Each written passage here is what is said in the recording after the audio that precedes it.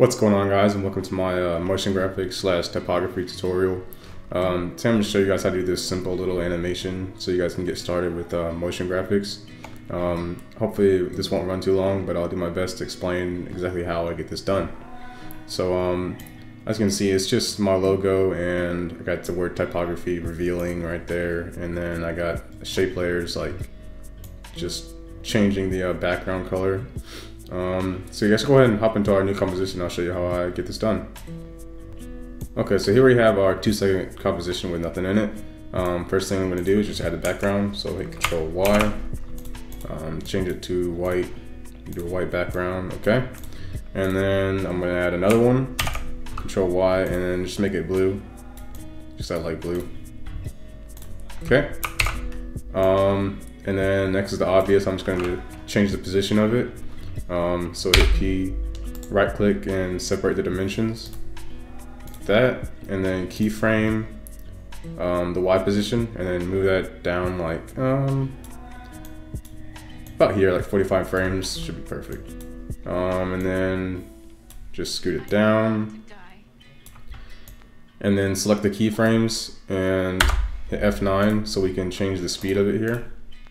So select the Y and change it like that. So it's comes in there fast and slows down. So let's see. It's a little too fast, so I'm gonna scoot this down some. Okay, that should be fine. Yeah, that'll do. All right, so next what we're gonna do is go ahead and just add my logo. Here it is. Just drag that into the composition. I'm just gonna scale it down some. Okay, about there should be maybe a little smaller, like 22. Yeah, that's fine. All right, so I'm going to scale this, but instead of just scaling like the logo, I'm actually gonna create a null here, so I can just parent everything to the null. So Control Alt Shift Y, just adds a null, and then parent the my logo to the null is what I'm gonna do, and then I'm gonna scale it. Go from hit the keyframe button from 0 to 100. So let's see, where do we want it to scale at? F9. This, okay. That's not a bad spot actually.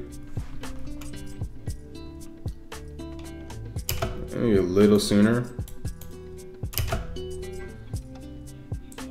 All right, so next I'm gonna add the word typography in here. You know, I don't know if you would actually consider this typography, but it might be more motion graphics, but you know, whatever, not a big deal. I'm just gonna right click, new text, typography, how do you spell that? There we go. And then I'm gonna use the align here to get it in the center. Yep, actually the anchor point is moved too. Let me go to full comp, here we go.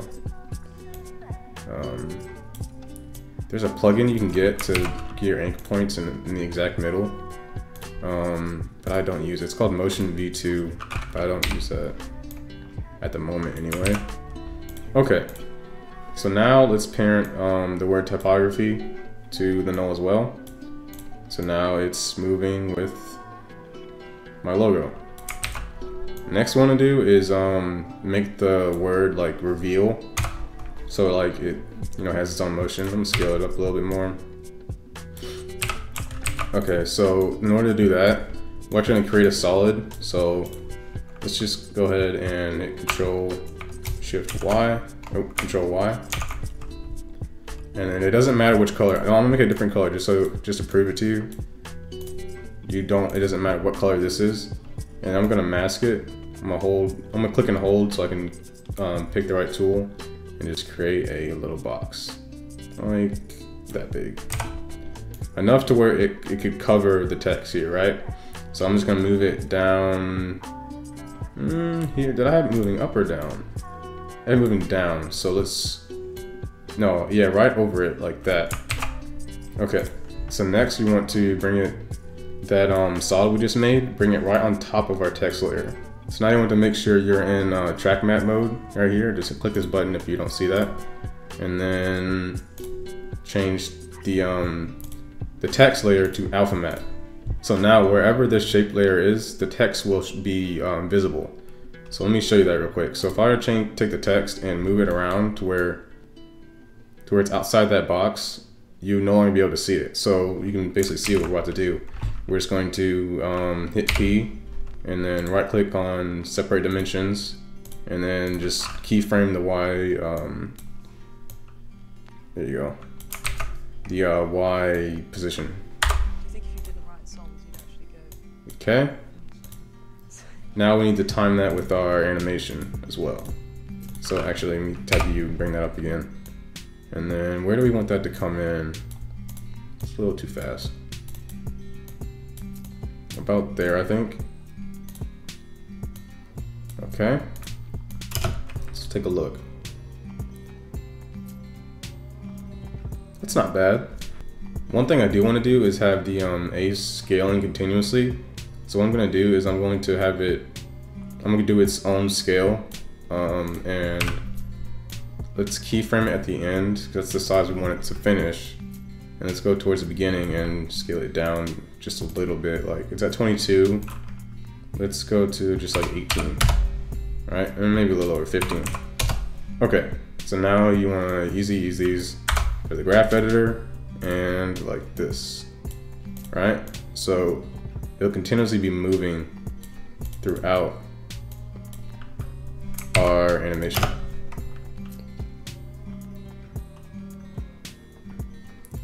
It's about right.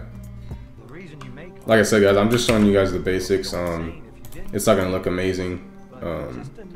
Just showing you guys how people get certain things done. So next thing I'm gonna do is add the circle, which is actually two ways to do it, but I'm gonna use the easier way, which is use the plugin trap code. So I'm gonna go ahead and do that. So let's go Control Y, and I'm just gonna name it circle. Oops. Okay. Circle, that doesn't matter the color. Go to effects, trap code, 3D stroke, and then change it to basic circle right there. Okay, so our circle is not quite centered, so I'm just gonna move it a little bit and scale it some. Alright, that's about right. So next thing we're gonna do is play with our start end right here in the 3D stroke. So that's going to animate our circle like that. Alright, so let's go ahead and do that some. I'm going to keyframe the start, tap U, and then, so we want to finish there, around that area, and then, oh, hold on, we need to parent it. See that? I already forgot. I usually put everything that I parent to a null underneath, so I'm just going to bring underneath here. And then parent the circle to the null. So now we've got, it's in the right size the entire time. Okay, so now let's keyframe the start end. So let's go to 100, and then I'm going to easy ease this just a little bit. Yeah, this way. Not too much though.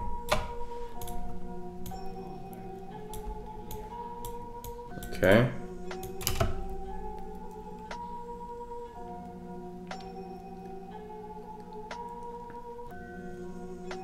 Alright, so that's not looking too bad. Last thing I did was basically just duplicate our animated circle and made it to where there's more colors underneath. So what I do to do that, let me change this to white real quick. Alright, so I just hit Control D on the circle and then go to the bottom one and change the color to whatever you want. We're gonna do red for now, and then all I usually do is either change these keyframes or I move the whole layer to the side like that. But whichever way works for you. Yeah, I think I'm just gonna move them all to the side. I think it's gonna look best. Okay, duplicate it one more time. Change the color. Let's go to like a yellow. Skewed it a little bit.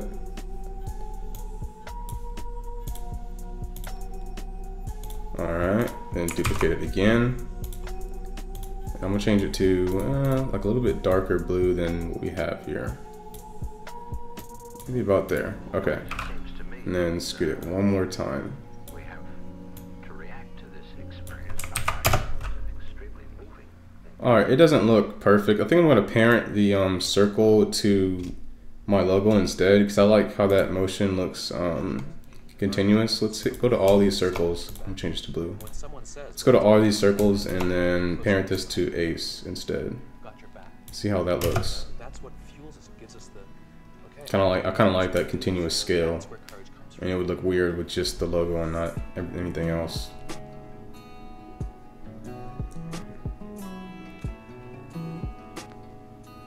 Yeah, see, that looks a little more natural, and I might want to do that too, actually, just cause. But yeah, I hope I just spawned some ideas. That's all this is really for, to show you guys like the shape layer methods to doing some motion graphics. But yeah, leave a like if you guys enjoyed. Dislike if this didn't help you at all. But yeah, just let me know what you guys want to see next, and I'll get right on it. Also, real quick, I had a question on how I did this in one of my edits, so I'm just going to go through how I do this faux 3D effect here. It's just 2D text. I turn a 3D layer and change the rotation a little bit, and then I add a second layer and glow it. So let me just show you how I do that real quick. So first, let's go ahead and add our text. Just right click, new text, faux 3D. Anchor point, we'll scale it first. Anchor point in the middle of it. Let's go ahead and change this to black as well.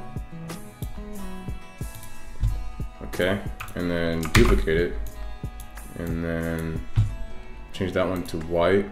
I'm gonna change the position just over a little bit like that, and then I'm gonna add a glow to it. It's a stylized glow, and bring up the radius about there.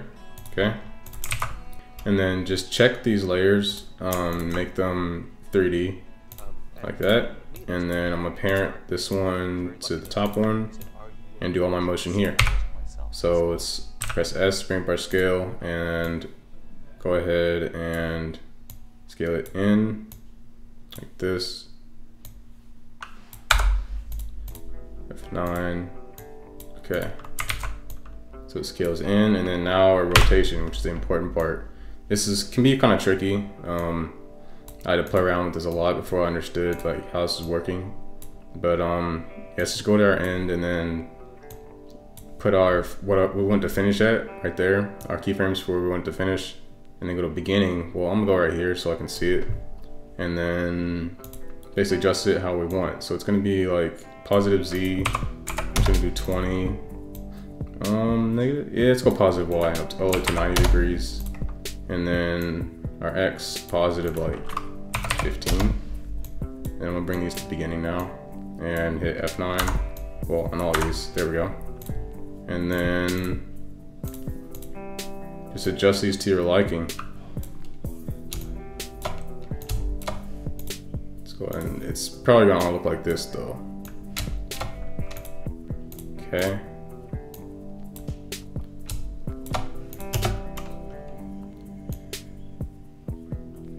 That's okay, but you get the idea here. It's really simple. It's not something I really do anymore since I learned Element 3D. But if you don't have a great graphics card, or you just don't like 3D text in general, you can do something like this. But yeah, that's all I have for you guys. Leave a like down below if you guys enjoyed, and leave some suggestions down below if you have them. And I'll see you guys next time.